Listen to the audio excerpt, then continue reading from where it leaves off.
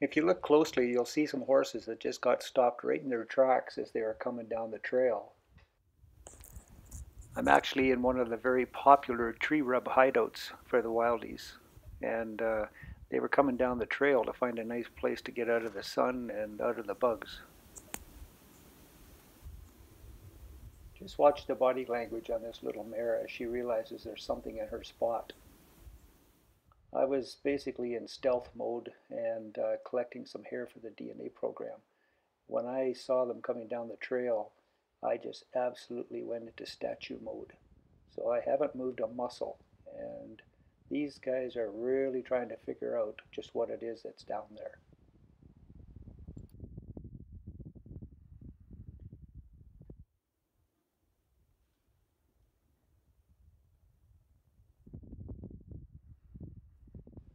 At this point, all three horses are still being extremely cautious. They're really not sure if they should proceed or not.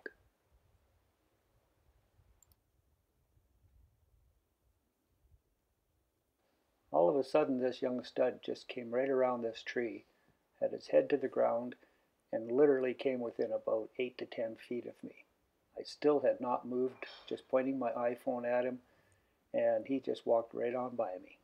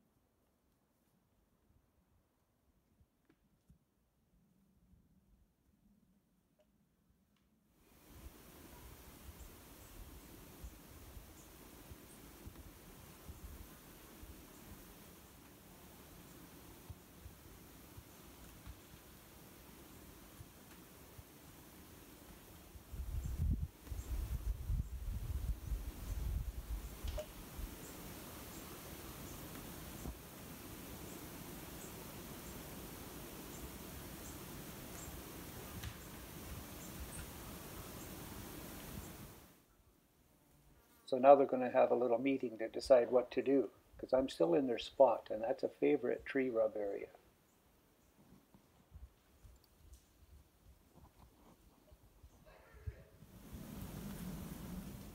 Watch this sweet little mare come up real close here and check me out. I still haven't moved a muscle, so she's still not quite sure what's going on.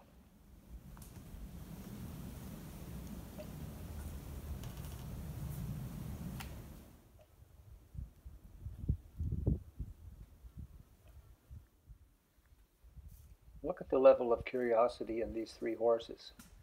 They just keep getting closer and closer just to see if something's going to move. Can you imagine what it would look like right now if I moved?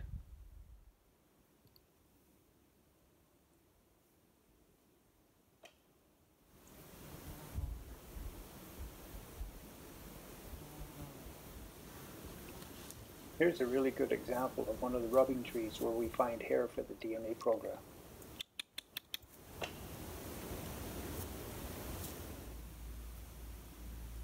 Although this video is heavily edited and down to about 5 minutes, I actually hung out with these horses for about 30 minutes before I fired up the quad and left. They just weren't in any hurry to leave me at all.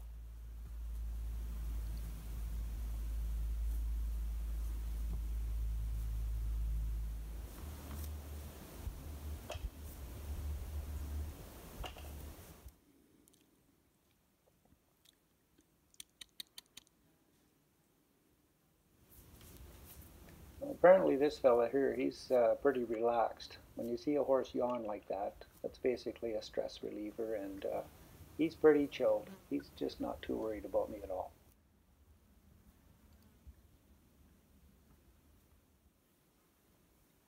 I think this was probably my favorite part of the afternoon, when this mare started coming in closer and closer.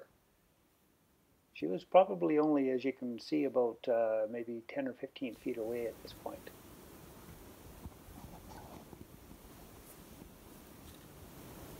So this is basically as close as she got.